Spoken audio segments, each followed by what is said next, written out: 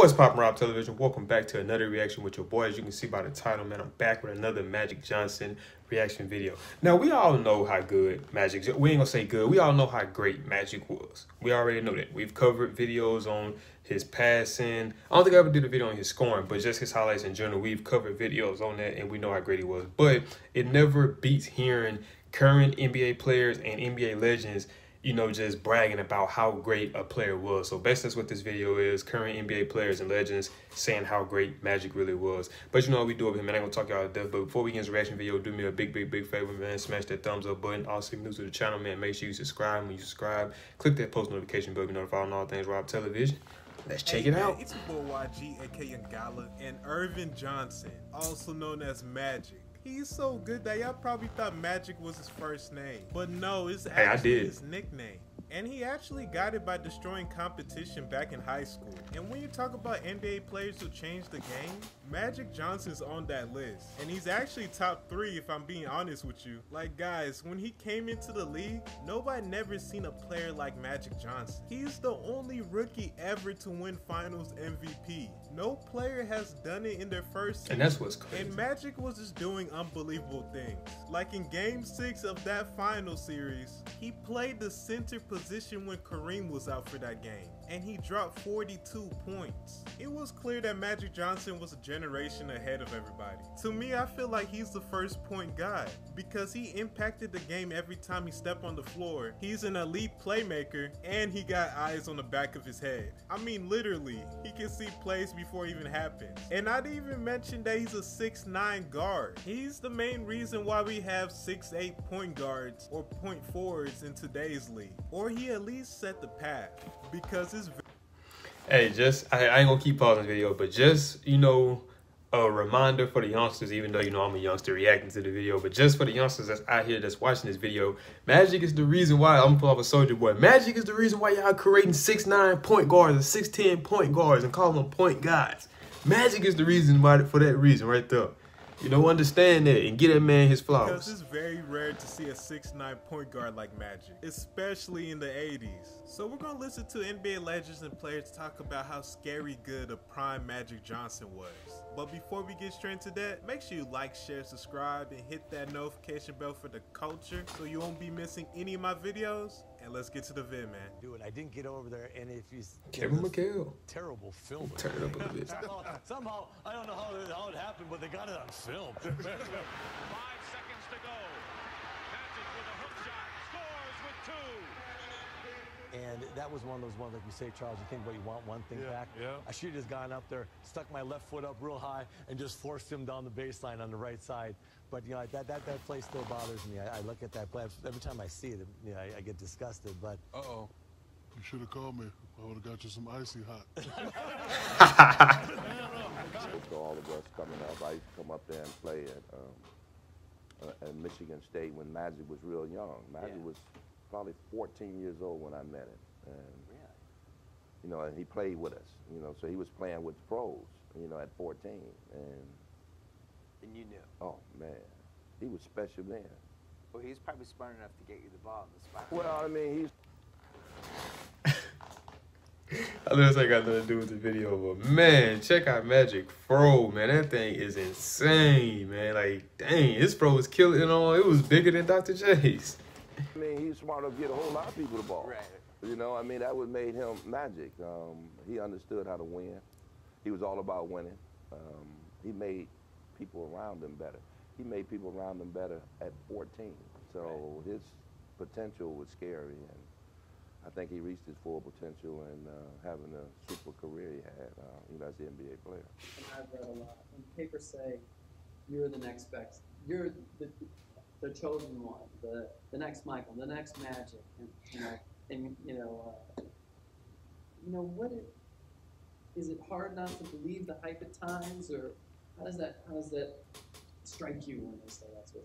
Well, it strikes me with a lot of passion, and it makes me work even harder to get to the level that Magic, Michael, Bird, Julius, and now that Kobe and Tracy is in the league now. You know, everyone when they was younger wanted to fly like Jordan, wanted to dish no-look passes like Magic. wanted to jump out of the gym like Julius, and wanted to shoot like Bird. You know, it's great to be compared to some of the greats. And when I look at that, I say I want to be like Michael Jordan and Magic Johnson, not on the court, but off the court. Your idol growing up was Magic Johnson, a guy you admired greatly. And then, of course, you know, you get to know Magic as an owner of the team. Magic said, and Shaquille O'Neal, with whom you've had an up-and-down relationship, said that you are the greatest Laker of all time. Do you agree with that? And what does that mean to you? Well, I'll never disagree with my elders. Coach. No, I grew up watching Magic, and R.I.P. the GOAT. I've learned so much from him. I can't sit here and be like, I'm the greatest Laker ever. To me, he is, because. So you guys know you're the greatest without Laker. him, You're the greatest Laker. I got to keep it real with you. Like I've stole so much from him. That my game wouldn't be complete without him. So. Scoring titles. You never wins championships. That was my chance to get in the category of Larry Bird and Magic Johnson. 5, if you want the 5. Yes, I do, of course. So I'm going Magic at the 1, Jordan at the 2, Bird, Dr. J at 3 and 4. I just love seeing Bird get his flowers too. Like, I know there's a video about Magic, but I just love seeing Bird. Like, it's exciting me to see Bird getting his flowers, man. I love it. And Kareem Abdul-Jabbar at the 5. That's a nice line, though. 3D, how does that sound? How does that sound to you? Yeah, go ahead. Given that you, I just want to say, given. But I was better than Magic. I mean, I know that Magic Johnson and Isaiah Thomas. I don't think on this panel that anybody's going to have anybody else to really discuss when we're talking about the best of that decade. But for you, Isaiah, who are guys, just quick off the top of your head, that you compete against at the point guard that you felt you guys were so great that just didn't get their just due? I would say in the 80s for a short period of time, I thought Mark Price had a run in this league for about 2 years or so that was just about as good as anybody. Definitely Mo Cheeks, Gus Williams. I have one for you. Tiny Archibald was still, DJ? you know, at his, Dennis? you know, Dennis.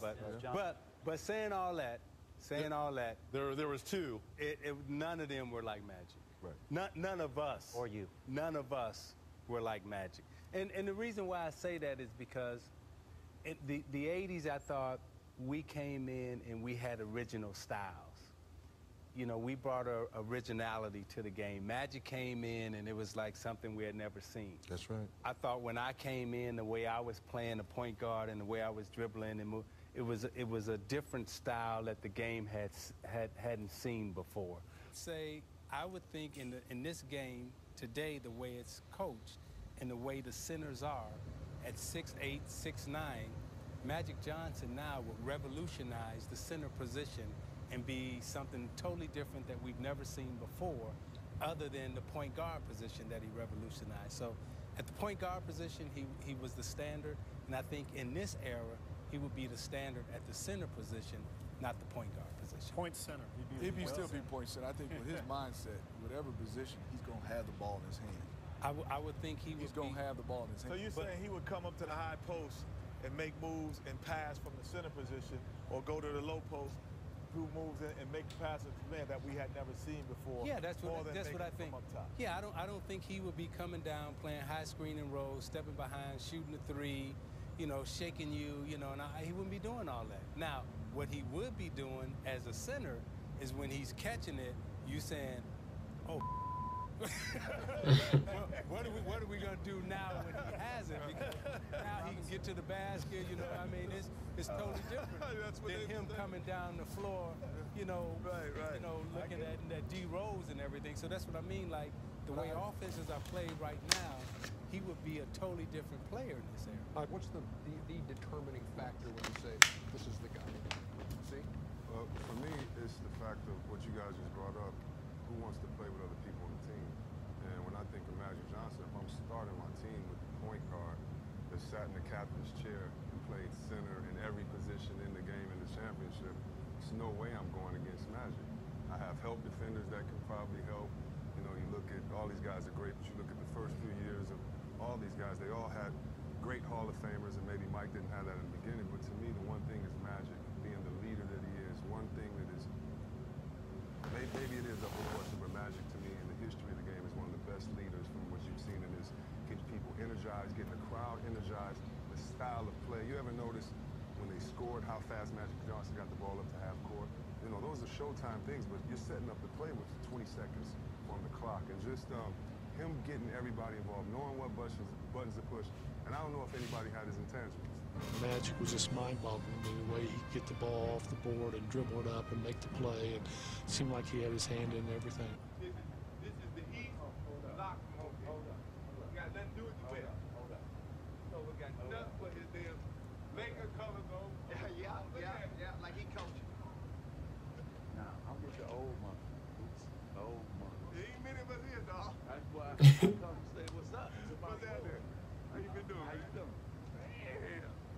So guys, what is your favorite moment from Magic Johnson? And where would you rank him on the all-time list? So make sure you like, share, subscribe, and show love to the YG gang. And I'm out.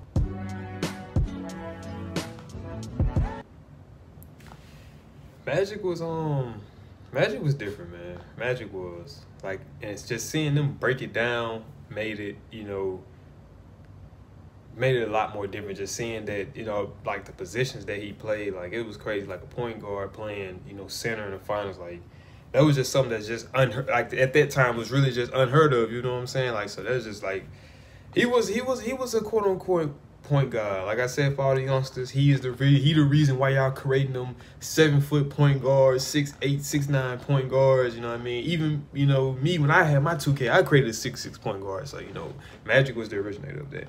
But that is it for this video, man. If you did enjoy this video, man, do me a big favor, man. Smash that thumbs up button. Also, if you're new to the channel, make sure you subscribe. And when you subscribe, click that post notification bell to be notified on all things Rob Television.